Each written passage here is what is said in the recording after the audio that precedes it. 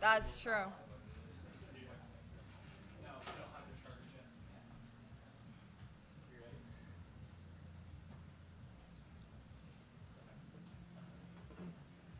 Coach Wood, do you want to just start kind of an opening statement about the game, and if you want to pull that microphone close to you, just let us know your overall thoughts on how things went this afternoon. So first, credit to Kevin Driggs and St. Mary's, awesome team. It's really incredible right now to have 6 ranked Lone Star Conference teams, but the Lone Star Conference deserves that. This is a tough league. We're rooting for them to get in. Right now they sit at the 6th seed. If seeds can hold, they'll be in, and they deserve to be in. They're that quality of team. They were on us at the early part of the game. They had the first good look on goal. Adriana made a very important save, and for that first 15 minutes, we were under it. And then the red card was the big changing moment in the game. I'm sure all of us will go back and review, was it a red card or was it not a red card? From our end, it looked like Jolie had won a tackle. There was a retaliation, and then a referee has a decision to make. What we would teach our girls is you just can't retaliate. Even if you're angry, don't put the referee in a position where he has to make that type of decision. But it was a big decision, and then up a player, we're going to be able to leverage that. We're a pretty good possession team. We're pretty good with the ball, and up a player, it just becomes a lot of space for the opponent to cover. And we really spent then 70 minutes leveraging the fact that we were +1, and each of our players has magic in space. And so each of these ladies today were able to find space and then make something happen. Jeannie, you got the first goal today. Take us back through that, just how that play developed and how you saw it scoring that first goal. So early, this whole season, we've just been talking about how I need to get into more scoring opportunities because I was never there. But today I made it I had to be there. So I don't know who crossed it, but I just knew I had to be there, and I saw my chance, and I scored a header. And me and Woody were actually just talking about how I'm gonna score my first header today, at warm-ups, and I did. So. We called it in the warm-up. Yeah. We called it in the warm-up. She's hyper coachable. She knows how to get in the right positions.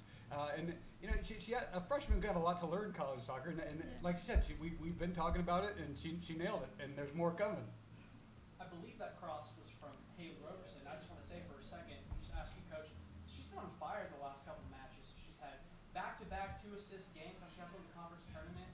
What's been the key to kind of unlocking the offense through her recently? Is it just these kicks landing more on target, or is this something you guys are talking about in the locker room? So what's the key to that success? As a team, we're a completely new team.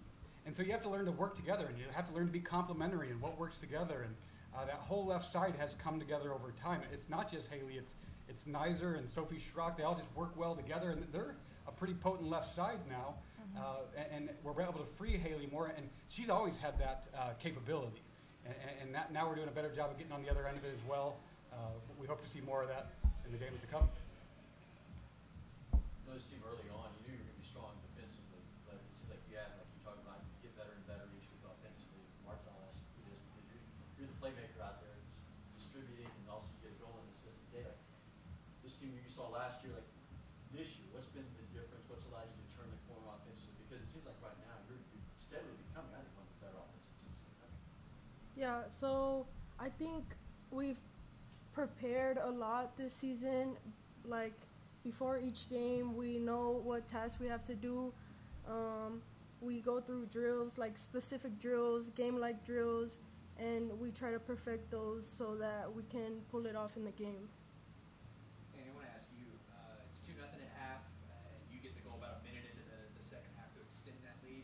I guess take us through that, but then was that a focus to come out and try to kind of put your foot down going into the second half to put this thing out of reach? Yeah, the first thing that Coach Wood told me walking down the stairs was get one for us in the first 15 minutes. I've heard that a lot this season, but, it was a championship game. It put us in the championship, and this is what we live for. So it was even more exciting to do that in this type of game. What was the focus defensively today? Obviously they've got one of the better offensive players in the league, in Judy, because it just seemed like everywhere she was, Parker and Rachel were just right there with her. That's the first challenge when you have a tremendous athlete like that. That's going to be a big to manage. But they're attacking mids, and the wingers are special too. So the back row had a massive challenge the whole time. Even at halftime, we talked about that. We have a lead, but every time that we lose the ball, we're going to be under a massive challenge. And huge credit to the back row. That's a tremendous accomplishment to get a shutout against a team of that caliber. You're able to get basically your entire starting roster a ton of rest there in the second half with the condensed format now, the turn Massive. Whenever you're playing back to back, this is going to be a tough. It's still going to be a tough physical challenge for them, but it is nice to get 30 or 40 minutes off the legs so that they can have it for tomorrow. We'll be up for it tomorrow. Last question for me, Coach. This program, this team is familiar with the Lone Star Conference Tournament, but you're not. Obviously, this is your first season here, and you said a couple weeks ago you got no easy days in the Lone Star Conference. And on a day like this, where the score's 4-0, if you weren't here and seeing some of the battles that were here, you could be a little confused. Describe your journey through the conference so far. Just like you made the conference tournament your first year here, but how would you sum up these last couple of months of Lone Star action? Every game difficult. Every game a massive challenge. There wasn't a week where we went into it and said, "Oh, we got this one." This is a top to bottom great league, well coached, tons of talent in the league. It's a massive challenge, and the wonderful part for outstanding student athletes like this is playing soccer at an extremely high level. I think it's also telling that A&M Commerce leaves our league. I don't know where they finished last year, but 7-8. They finished 7-8 in our league, and they're playing in the Southland Final tomorrow. So it just tells you about the quality of the league. This is an outstanding league, and if we get 4 teams in the NCAA tournament, we deserve 4 teams in the NCAA tournament. Awesome. Good job. Thank you. Thank you. Good job. Thank you. Let's do it again tomorrow. Let's do it again tomorrow. Run it up.